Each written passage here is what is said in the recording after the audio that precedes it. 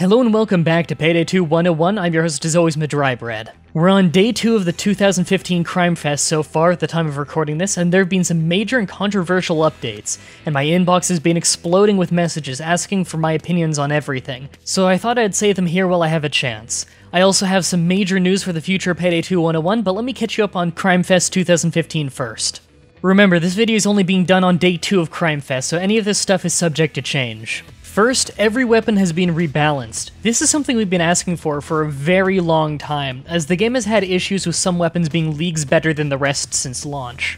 I haven't had time to go testing weapons since the update, since I've been pretty busy, but from what I've seen so far, they completely overhauled the stability and accuracy statistics to give themselves more room to make weapons different. I like this decision, however, it will take quite a while to figure out exactly what the new accuracy and stability translates to, as it seems to work quite differently. Previously, 18 accuracy was perfect aim for many weapons when using their scope. However, now it seems that 60 accuracy is considered high for your average gun. So, as you can tell right there, they've changed things a lot. This has the extremely unfortunate side effect of rendering every single weapon guide video I've ever done useless. I'm going to have to redo them all. I'm sure that some of them are still pretty accurate, as I've been reading stats on some weapons and they seem similar.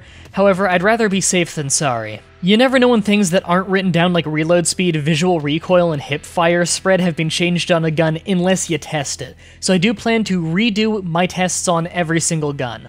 It's also worth pointing out that these statistics on paper no longer lie with you, they don't round up or round down, which does make it a little bit easier to test, because that really did slow down my testing, having to test every number to make sure it was actually telling me the truth. Unfortunately, due to my very poor living and financial conditions at the moment, I have very rarely had chances to record videos, and when I do, I can't afford to spend days on a well-researched weapon guide video when I could instead cut up a live stream and get weeks worth of video out of it. And I refuse to rush a weapon guide video without taking the time to properly research it. Payday 2 101 will continue, but it'll be very difficult to find time for it for the time being. The other massive update, and this is the controversial one, is that weapon skins have been added to the game through a safe dropping system, where sometimes when you win heists, safes can be awarded when you flip your card. These will go into your Steam inventory and you can open them with drills in a key system. To be clear, these are not in-game drills like you'd use to open safes in heists, but this is instead like a key and crate system similar to what you see in games such as Counter-Strike and Team Fortress 2. These drills can be bought with real money or traded for with the Steam community, just as you would Steam cards or other Steam inventory items from games. The skins in the saves cosmetically look very bright and different from default guns and carry with them extremely minor stat boosts. This is mostly controversial for 3 reasons. 1, people don't like that there's stat boosts on the skins.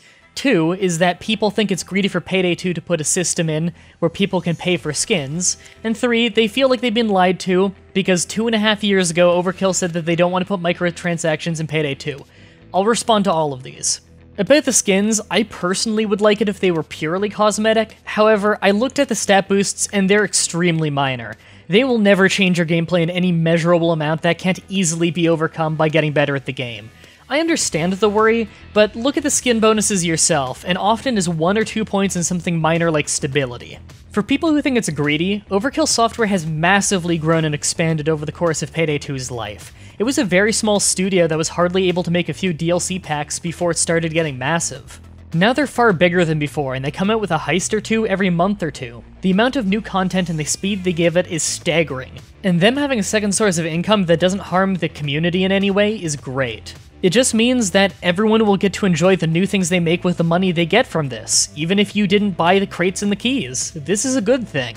And lastly, to people who are upset that 2.5 years ago Overkill said in an article they don't want microtransactions in Payday 2, that was 2.5 years ago. The company has changed, and Payday 2 has changed. They couldn't have any idea that the game would be as massive as it is, with as many players as it has. With company expansion comes for a need for new revenue to continue to keep the game interesting. I wouldn't judge a human on something they said 2.5 years ago because things change. It seems silly to me to hold Overkill software to such a ridiculous standard. A few people have claimed that during the Crimefest lead-up, Overkill software promised that everything would be free and that they broke it. In reality, they just took a statement that was said on their page wildly out of context. What they actually said was, every feature that is unlocked during Crimefest is released for free for the entire community of Payday 2. So they not only never made a promise, but they never lied at all. Every feature thus far has been unlocked for free for the entire community of Payday 2. The drills for the safes are not a feature, nor are they not free. You can choose to pay money if you want to, but you can also get them from drops or trade for them. This whole controversy just comes across to me as people getting upset over change like usual and wanting to make whoever made the change look like the bad guys. Overkill have not lied, they've done nothing malicious, and they've added a new game feature that they think will help fund the continued growth of the game. If it works, we'll get a better game, and if it doesn't, they'll probably just remove it.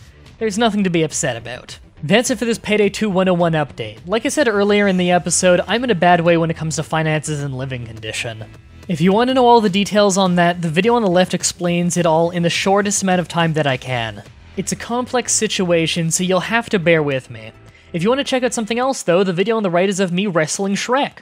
That's about all the context that I'm willing to give. Follow me on Twitter and Facebook in the description if you want to keep up with me, give the video a like if you want to promote it, and subscribe to me if you'd like to watch more. Check out my Patreon page in the description if you feel like donating monthly and getting rewards in return, such as being whitelisted in the community Minecraft server, and until next time, have a nice day.